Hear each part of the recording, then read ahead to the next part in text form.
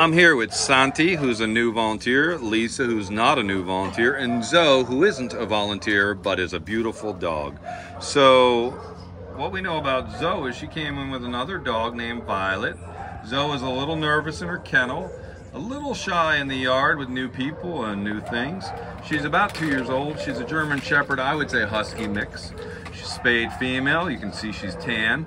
She came in as a stray, and that was on September 15th. Her animal ID number is A5580772, and she's quiet and observant.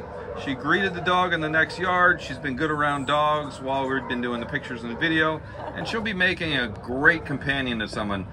So Santi, can you tell us a little bit about, I know this is your very first video and you're new here, but what do you think about her? I think she's really calm, she's really friendly, she likes petting. She's not reactive to dogs, which I like very much. She likes to sniff them. She does find comfort in greeting them. I've noticed that.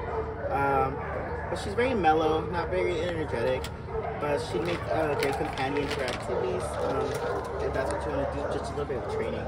So super. If you heard that or couldn't hear that, she's calm, she's mellow, she's good around other dogs. Lisa, when did you meet this dog? I just met her just now. And did she just kiss you on the face? She did. Yeah, so that's the kind of dog you're talking about. Come meet Zoe at Baldwin Park Animal Care Center. Thank you, everybody.